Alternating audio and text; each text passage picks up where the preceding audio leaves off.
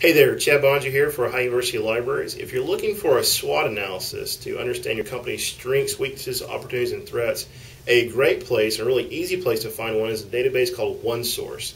This video shows you how to quickly find a SWOT analysis for most of the major companies in the world. So here you go. So when you get to OneSource, you'll first want to click on the OneSource link here at the bottom of the page, and that will finally take us into the OneSource database there. And what we can do is go in and search for a company, and let's just search for Starbucks for our example here.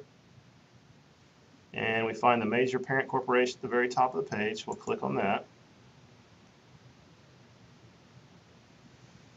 What we get when we get to the main company page here is all kinds of information on one page, essentially, with all kinds of links on the left-hand side over here.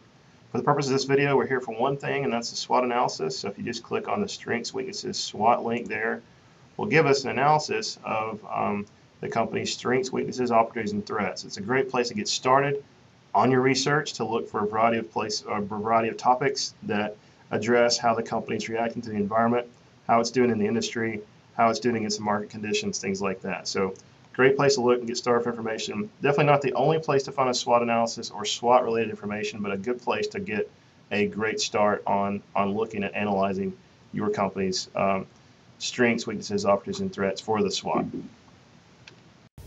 Hopefully this helps you. If you need more help, look for the contact link on the business blog. I'll be glad to help you any way I can. Take care and have a great day.